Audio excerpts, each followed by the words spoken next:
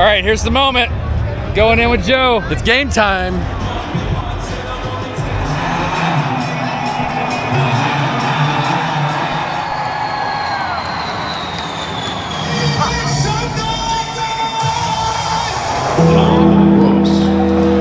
Joe is happy.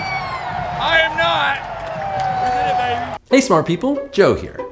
You probably know that I'm a scientist. And maybe you know that I'm also a dad. And you can probably guess that I am a fan of all things nerdy. These are things that define a big part of my identity. But what you might not know is that I'm a huge fan of University of Texas Longhorn sports, especially football. Or as we put it around here, I bleed burnt orange. So when my team wins, I'm pumped. I'm super happy. I share a feeling of joy with thousands of people that I've never met.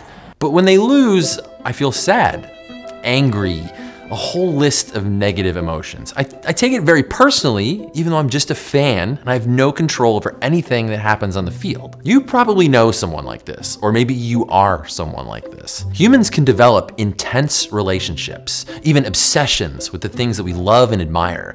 A huge part of our identities, our emotions, and our lives get tied up in these things that we're fans of. Now remember, I am a huge nerd, so I want to know, why am I like this? Why am I, a scientist who tries to live my life according to logic and reason, so irrationally attached to a football team? I think the answers to these questions can teach us a lot about why humans are the way we are. So I decided to study this in the best laboratory possible, the real world. One of the biggest games of the college football season, featuring my Texas Longhorns versus longtime powerhouse, the Alabama Crimson Tide, on their home turf. And I was able to find a local Alabama boy and Crimson Tide superfan to join me. The fact that I'm taking you into the stadium is an act of extreme devotion to our friendship. Like, this could be the end of our friendship, what's about to happen with this game and all.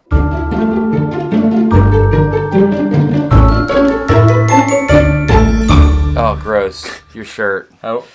It's not as bad as Tennessee orange, but it's not great. How big a fan of Alabama are you?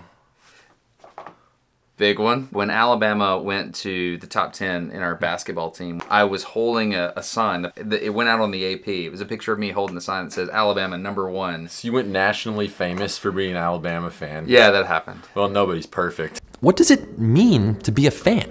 Well, a fan is a person that has a strong psychological connection with something or somebody. You can be a fan of a pop star or a movie franchise, and of course, you can be a fan of sports teams. Most of us are fans of something, but have you ever actually asked yourself why you like the things you do?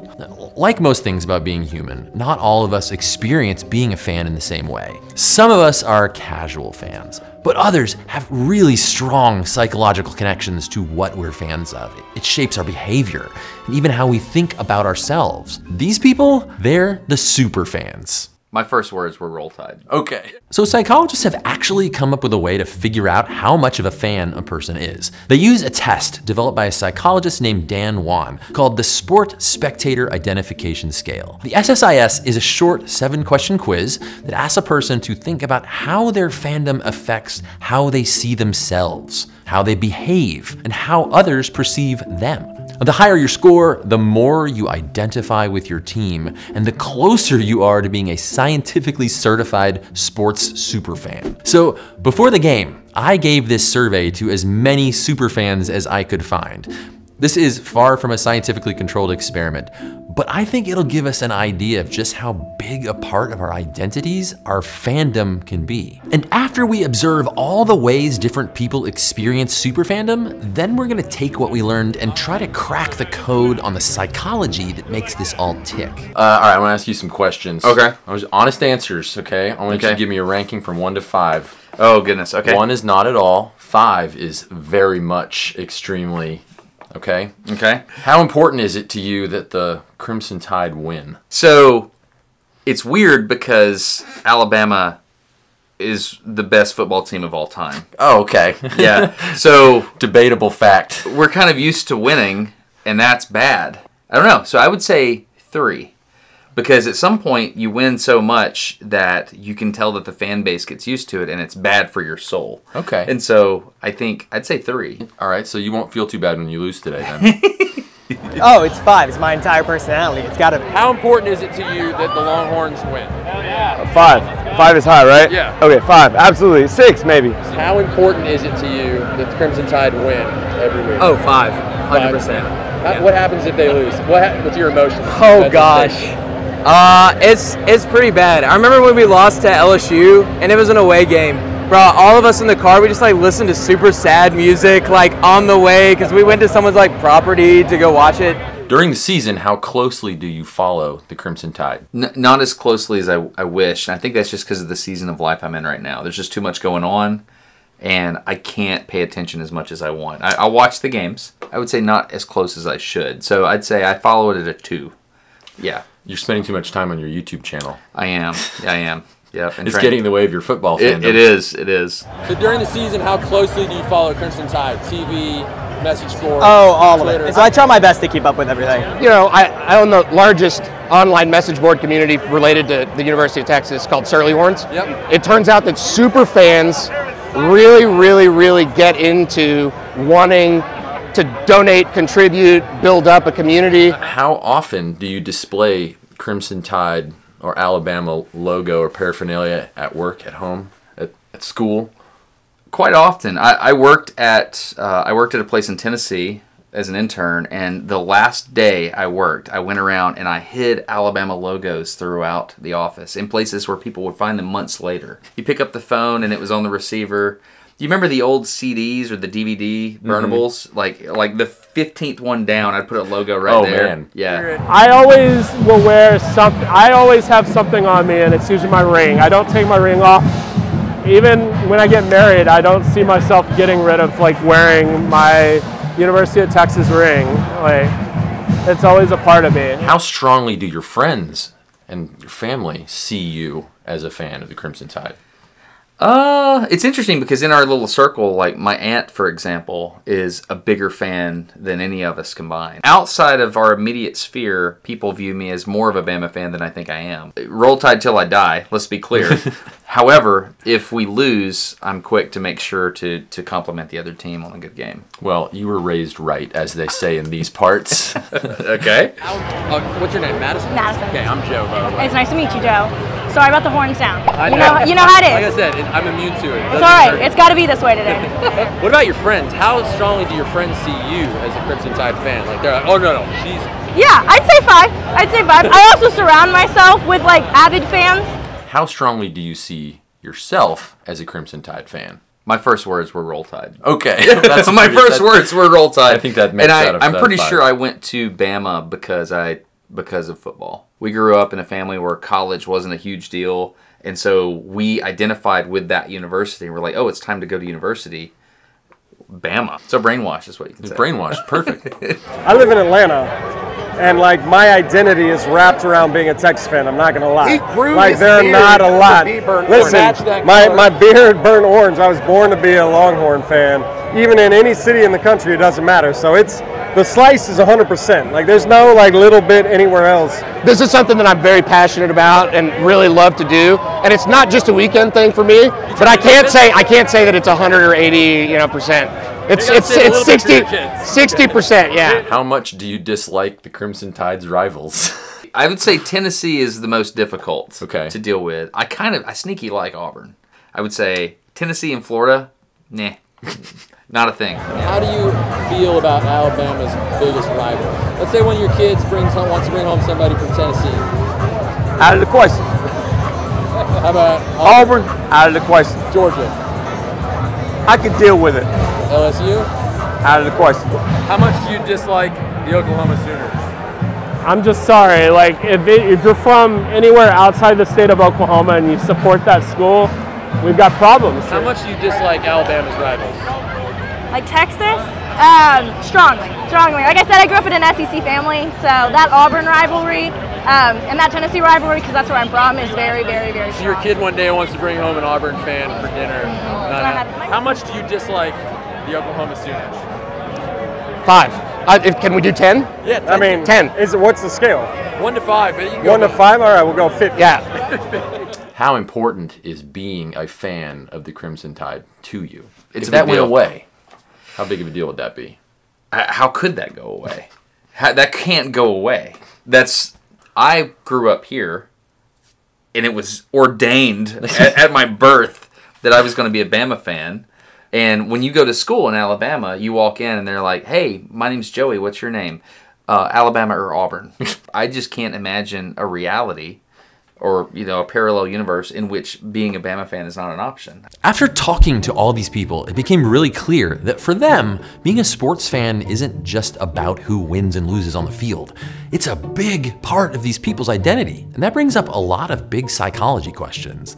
Like, what makes people become fans in the first place? Some of it has to do with where we live, how accessible the games are, even which colors we're more attracted to. But researchers have found one of the most influential factors in super fandom is our connection to other people. Some of the most influential people in our lives are our parents. So it's not surprising that so many of us become fans during our childhood. And that gives us amazing videos of kids having some really big feelings about their sports teams. Kids think in black and white. Their brains and emotions aren't fully developed. So every time our parents approve of something, we're learning that that thing is good and that we should like it and emulate it. So our parents' fandom shapes what we like and what we become fans of.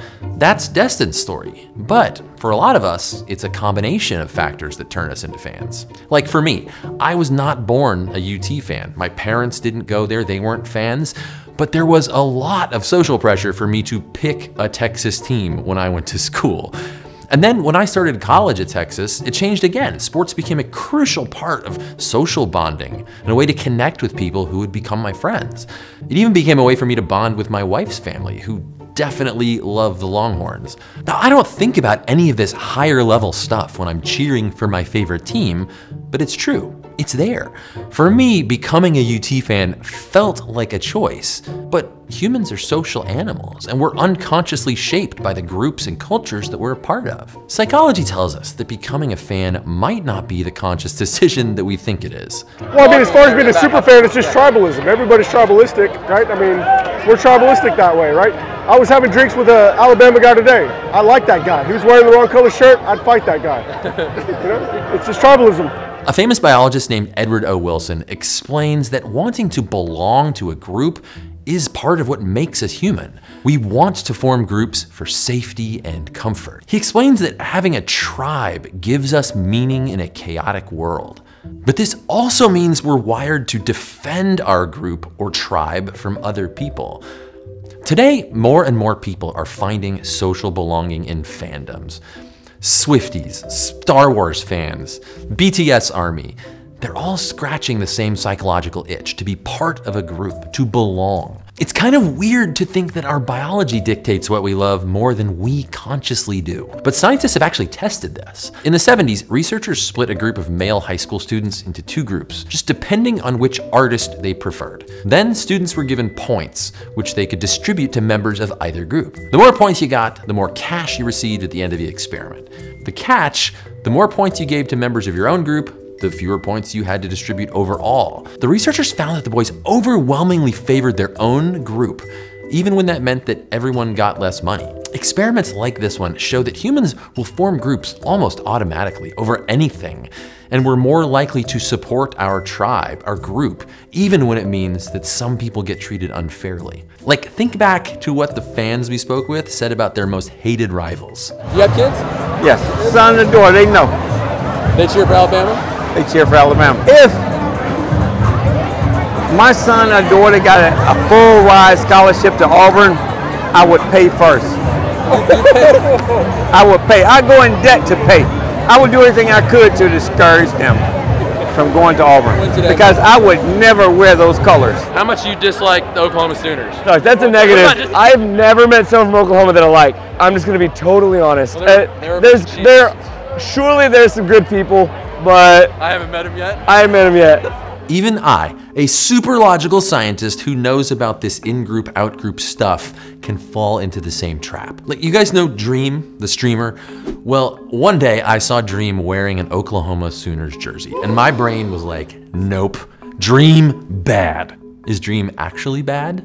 No, but my bias for my own group makes me think he is. And that brings up another psychological question. If fandom tends to divide us into us versus them, what benefit do we get from being a fan? Well, according to psychologists, humans have these two competing needs. We want to be included in these groups, but we also want to be seen as unique individuals. We can sort of graph this out. The vertical axis basically measures happiness. The other axis measures individuality versus assimilating into a group. For most of us, we'd be unhappy being totally on our own, but we'd also be unhappy giving up our individuality like sheep. So we look for our own sweet spot, which researchers call optimal distinctiveness. This sweet spot is different for different people. When we're at the right level of optimal distinctiveness for us, we're satisfying those two competing psychological needs at the same time, being accepted as part of a group and being recognized as special. Super fandom gives us an ideal way to hit that point. You can express your individuality and your unique fan experience while still belonging. You can be you while being included in this big group social experience. Of course, bad stuff can potentially come with being a superfan. For instance, we're more likely to excuse bad behavior when people are members of our group. But the good parts of fandom are huge. Like sports and other fandoms bring people from different cultures, backgrounds, social classes together to cheer for a team. What else in our world can do that? And look, I get it. It's uncomfortable to think about being a fan as our biological programming pushing us towards joining a group, but just because something's biological doesn't make it less meaningful. Think about it. Being in love is just a pattern of chemicals and nerves firing in your brain, but that doesn't take away from the specialness of it. I think this psychology of super fandom is an especially important thing to think about now, when it feels like the us versus them mentality is everywhere, making the world a chaotic, scary place. Our mutual love of something can transcend our tribalism. It can lead to beautiful human moments where we reach across our differences to connect on a deeper level. And if by this point you're thinking that maybe all of this doesn't just apply to sports, you're not wrong. So at the end of the day, my Longhorns won the game, just like I knew they would, because they're the best. Well, Joe is happy. I am not. We did it, baby. We did not do it. We've been there. I've been there. We're still friends. That was amazing. I love being a fan. But Destin and I are still friends. We spent the rest of the weekend hanging out, doing all sorts of friend stuff, like riding tractors. And even though Destin and I are big fans of our teams, we're even bigger fans of each other. Stay curious. Thank you so much for watching this video. If you made it this far, why don't you leave a comment telling me what you're a super fan of? And if you're a super fan of us, then one way to show that is to check out the link in the description to our Patreon page.